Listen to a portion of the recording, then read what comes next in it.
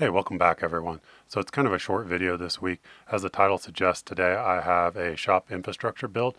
If you've been following along with some of my projects, you know that I do a lot of 3D printing, and then I'm also traveling the country right now in an RV.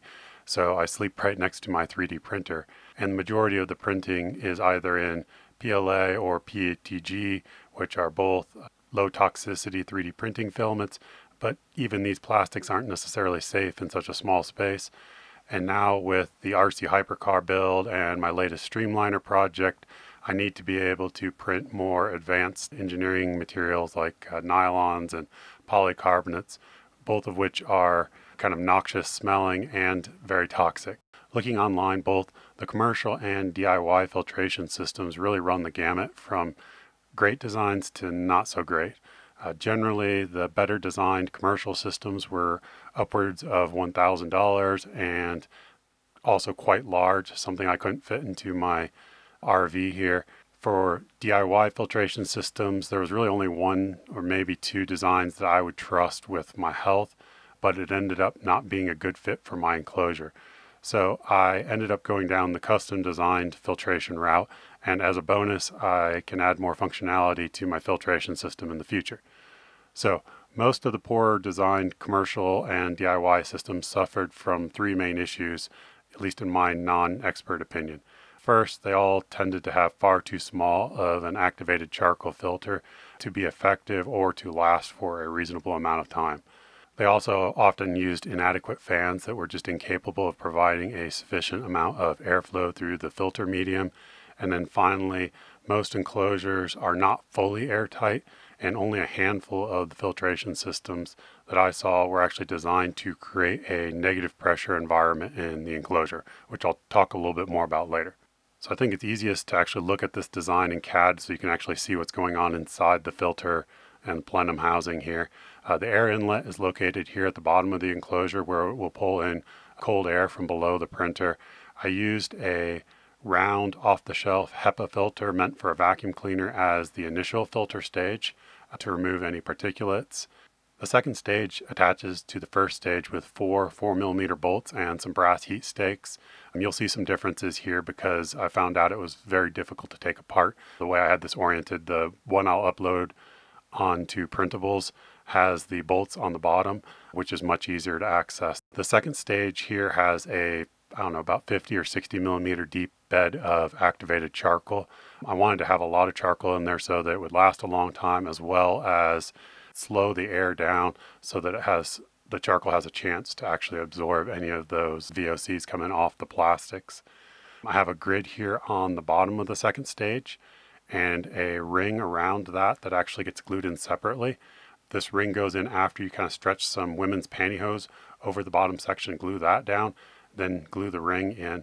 This helps to retain the smaller charcoal particles, and the ring itself helps to seal against the rubber portion of the vacuum cleaner filter. Then on top of the two filter stages, I have a mount for a fan that attaches with kind of a twist bayonet style type fitting.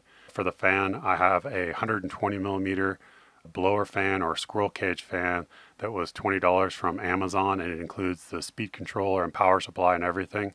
The beauty of this style fan is that it can operate at a much higher pressure ratio than your typical 12 volt computer style axial fan.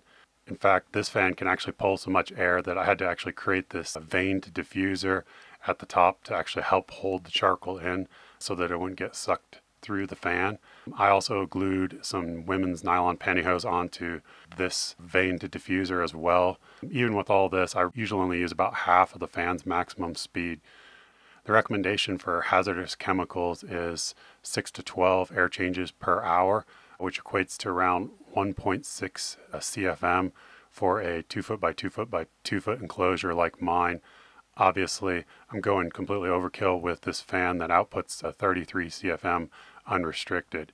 On top here where the fan is mounted, I actually have an air diverter valve, and this diverter valve can route the exhaust from the filter to either return back to the enclosure or vent the air outside of the enclosure. This helps to facilitate both temperature control and creating a negative pressure inside the enclosure.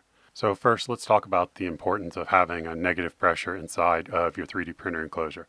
So short of high-end commercial 3D printers, most enclosures are not perfectly airtight, and they don't really need to be perfectly sealed, honestly. If you install one of the air scrubber style filtration systems for 3D printers that just recirculate the air within the enclosure, unfortunately some of that toxic stuff will eventually leak out of the enclosure.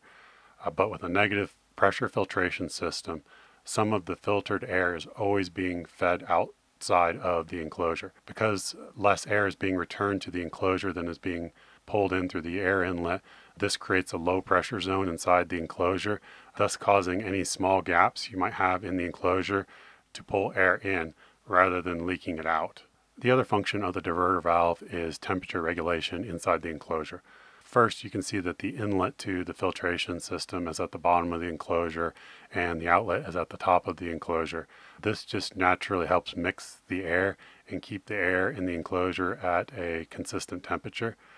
For plastics like PLA, we don't want the enclosure to be hot at all. In fact, room temperature at most is all we want. When I'm printing PLA, I open the diverter valve completely, which keeps the enclosure right around 90 to 95 degrees Fahrenheit. So initially when I created the diverter valve, what I found was that it was fairly easy for the pressure coming off the fan to be able to move the diverter valve and open it.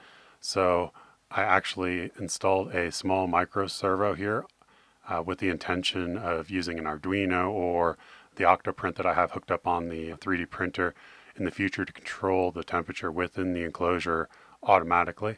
But for now, the servo just keeps the diverter valve in place and I just manually adjust it. This design I'm going to go ahead and upload to my printables website, and I will include a link down below in the video. If you guys have any questions or thoughts or ideas for improving this design, let me know in the comments. So that wraps it up for this video. I know it's pretty short, like I said. I really need to get back to 3D printing more parts out of polycarbonate and nylon for both the RC Hypercar as well as the Streamliner. So wish me luck with all that 3D printing, and stay safe out there.